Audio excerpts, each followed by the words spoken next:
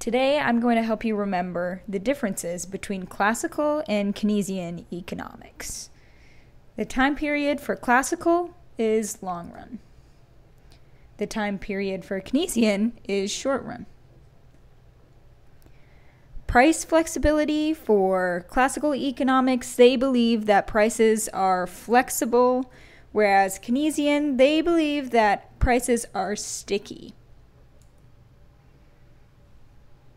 Savings for classical economics, that's crucial to growth, whereas for Keynesian, they believe that it is a drain on demand. The key side of the market for classical is supply, whereas for Keynesian, it is demand. The market tendency for classical economics is stable. They have a stable market and they have full employment on their side. Whereas Keynesian is an unstable market and they go through cyclical unemployment. For government intervention, classical economics,